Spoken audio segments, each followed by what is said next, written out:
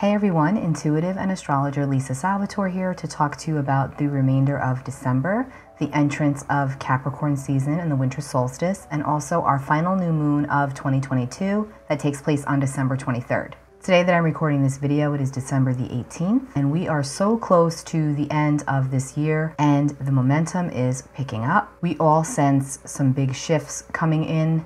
There's a lot of change, there's a lot of growth, a lot of energy. First thing that I want to mention is on December 20th, Jupiter is going to re-enter the sign of Aries. Jupiter will enter the sign of Aries 9:32 a.m. Eastern Time on December 20th. And this is a big deal because Jupiter is a big energy. Jupiter is very expansive. Jupiter is all about benevolency and hope and possibility and potential. It's about tremendous spiritual growth. It's about taking opportunities as they come in and having faith. Now, this is especially significant if you have strong Aries placements. So if you have an Aries sun, an Aries moon, Aries rising, or if your Jupiter falls in the sign of Aries, this is going to be very expansive and very positive energy for you. You can expect to see some growth, but again, we always have to take the chances. We always have to take those steps in order to receive all of the goodness that Jupiter offers. But Jupiter in Aries is going to be big for everybody. So you're going to want to look to your chart, to your own personal chart, and see where Aries falls, because the part of your birth chart that contains Aries is going to be the part that's going to get a boost from Jupiter from now until May, while Jupiter is in the sign of Aries. So not only are you going to want to look to the part of your chart that contains Aries, but you're also going to want to think back to June of 2010 through July of 2011. And I know that I'm asking you to dig deep here, but if you can think back to that time period and look at if anything significant or what of significance was going on for you, because this was likely a direct reflection of Jupiter in Aries at that time. Jupiter has a 12-year orbit and Jupiter spends 1 year in each sign. And there's usually a spiritual awakening that takes place in the area of your life where Jupiter spends that solid year. Now again, Jupiter is very helpful. Jupiter is very hopeful. Jupiter can bring in a lot of success, but we have to utilize the energy properly. We have to be aware of it. We have to be spiritually aware of it. And if we can follow the guidance, the spiritual guidance of what Jupiter's trying to teach us, Jupiter is the teacher, the guru, we can grow leaps and bounds, and it can be really beautiful and really beneficial. And while a lot of times Jupiter will gift us things, a lot of times we also have to take the steps to accept what Jupiter is offering. I know that it sounds very nebulous, but it's really not. All you have to do is remain in your integrity, be positive, and work hard.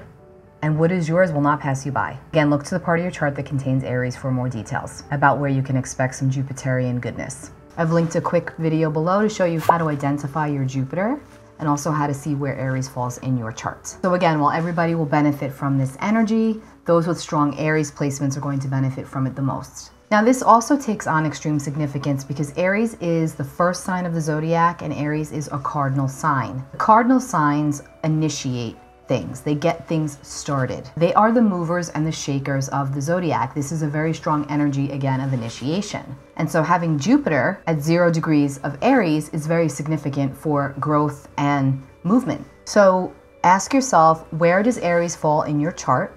And set some intentions there to be bold, to be courageous in the area of your life, of your chart that is ruled by Aries. And you will likely see some significant opportunities for growth come in through this area of your life while Jupiter is in the sign of Aries. Now on December 21st, the sun moves into the sign of Capricorn. Happy birthday, Capricorn. It is officially your season. This takes place at 4:48 p.m. Eastern Time, and we experience the Winter Solstice here in the Northern Hemisphere.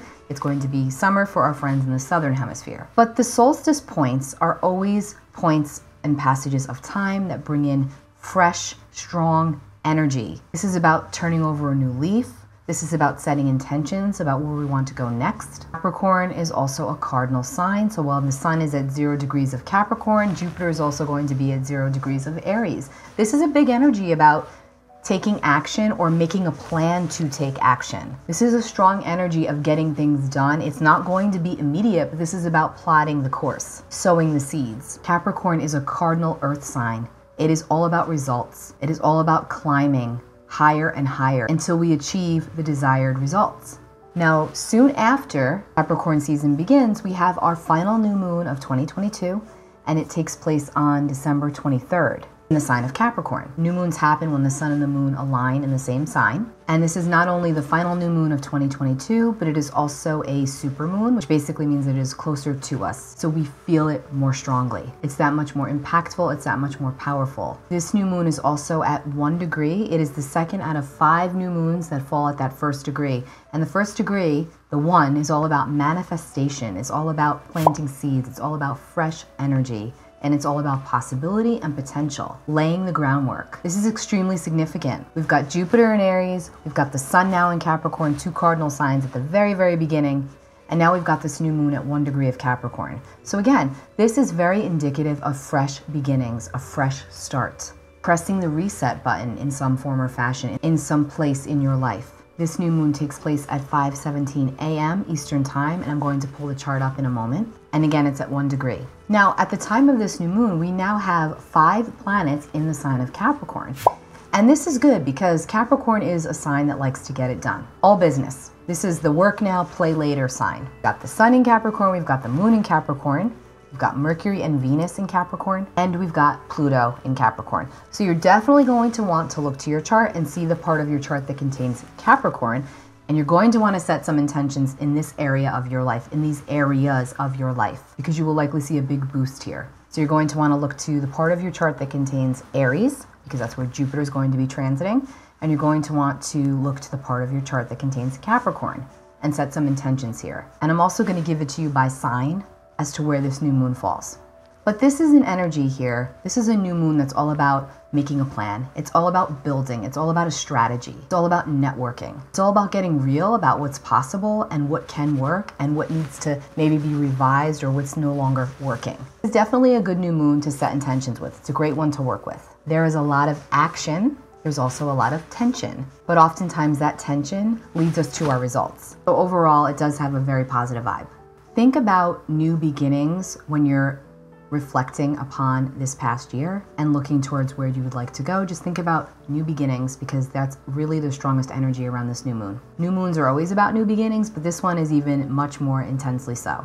Chiron is also going to station direct right at the heels of this new moon. Right before the new moon, Chiron will station. This makes us that much more focused about our own personal healing and happiness. And I say that that is a good thing. We no longer want to be defined by what we feel limits us and blocks us. We want to move forward with a fresh, clean slate and with the belief and the faith in all that's possible. Let me pull up the chart. Okay, so we have our Capricorn new moon, December 23rd, 2022, 5:17 a.m. Eastern Time. And you see right here, the sun and the moon are aligned at 1 degree, 32 minutes of Capricorn. That's what happens when we have our new moon. And we see here that we've got Venus and Mercury and Pluto all in Capricorn. So there's our Capricorn, strong Capricorn energy, a strong energy about getting it all done. Again, making a plan, fresh starts, new beginnings. There's a seriousness to the energy. We see Jupiter over here at 0 degrees of Aries in almost an exact square to this new moon in Capricorn. Again, this is action orientated. We want to take action. We're dealing with cardinal energy here. Just make sure you're thinking everything through, that you're being wise about it. We've also got Jupiter here in a semi-square aspect to Uranus. And this is all about our future. This is all about our freedom and our future, what we need to feel free and safe for ourselves personally on the individual level, being real with ourselves about where have we been overdoing it in some area of our lives. There could be a lot of positive breakthroughs here with this energy. Just be honest with yourself. Now, Venus over here in Capricorn is in opposition to Black Moon Lilith over here at 17 Cancer. This is about our body wisdom. This is about what we might be repressing, especially when it comes to connection with others, connection with self, where we're not allowing ourselves to be, to be full in our totality of who we truly are. Are we not expressing ourselves fully and in the most color? See, the thing is, Venus struggles in the sign of Capricorn because Venus just wants to be free. And in Capricorn, she puts a lot of limitations on herself. Just ask anybody that actually has Venus in Capricorn. The love nature is strong, it's stable, it's sturdy, it's very earthy and sensual and practical, but it can often feel repressed or like it takes a lot to get to the nuts and bolts. And so while Venus is in Capricorn, we can feel like that. And so this energy is asking us to go deep, go within, and ask ourselves, what do I really want? Where am I not being authentic to myself? or to others in my life? Where am I hiding my light? What am I afraid will happen if I let it shine? You know, these are all the questions that you're going to likely be pondering under this energy. Pay attention to what you feel.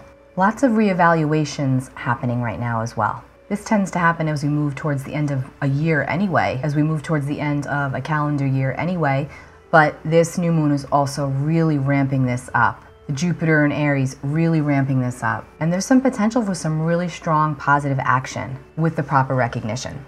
If you are Aries rising, this new moon is going to take place in your 10th house. If you're Taurus rising, it's your 9th. Gemini, it's your 8th. Cancer, it's your 7th. Leo, it's your 6th. Virgo, it's your 5th. Libra, it's your 4th. Scorpio, it's your 3rd. Sagittarius, it's your 2nd. Capricorn, it's your 1st. Aquarius, it's your 12th. And Pisces, it's your 11th. Let's get a tarot card for this new moon.